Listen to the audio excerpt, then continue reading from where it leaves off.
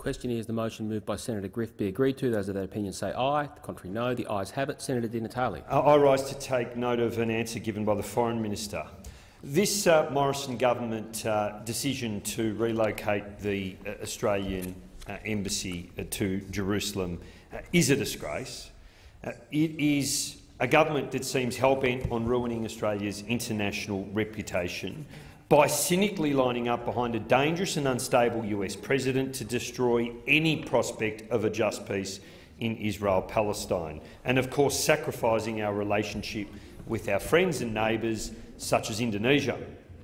The announcement regarding Jerusalem is nothing more than a craven attempt to effectively play a set piece from the Donald Trump foreign policy manual. It's about creating a big stir with a controversial statement. It plays to your base. It advances the politics of fear and division, and is done with an eye on the Wentworth by-election around the corner.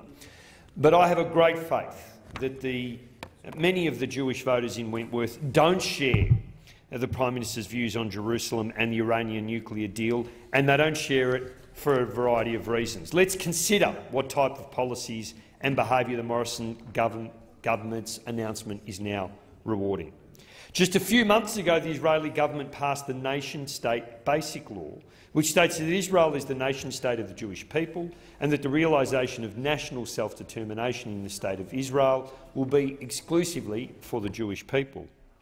It announces that Greater and United Jerusalem is the capital of Israel and that Arabic loses its status as an official language. And of course, it confirms that Jewish settlements will continue. Settlements in occupied East Jerusalem and the West Bank are illegal under international law. Almost 600,000 Jewish Israelis now live illegally in the West Bank. In August, Israel approved plans for more than 1,000 settlements, 96% of which are in isolated settlements that Israel would likely need to evacuate within a two-state agreement. Let me reiterate, building these settlements is a flagrant violation of international law. It's illegal. The UN Security Council once again confirmed the illegality of the settlements. How can Palestinians trust that the Israeli government is serious about peace talks when it keeps taking more land? And it deliberately creates facts on the ground, a preemptive territorial claim. Settlements make life extremely difficult for ordinary Palestinians through checkpoints and settler-only roads. They increase the incidence of demolitions of homes and communities in Palestine. This is the sort of behaviour that the Australian government is rewarding with its announcement today. If we really wanted to salvage the possibility of a two-state solution, we'd recognise Palestine.